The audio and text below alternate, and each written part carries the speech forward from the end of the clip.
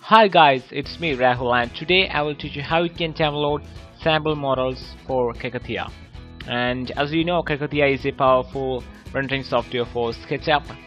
So sometimes you need some sample models for creating better renderings. So you can download from the kerkythea official website.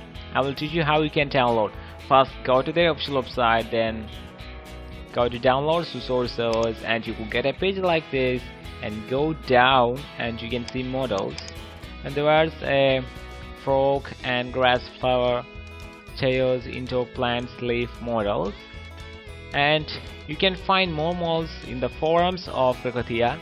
So I'm not going to get on the forums because I can't really find the exact model, so I'm just stuck on here. So click on the title of the model you want to download, and the download will be started soon.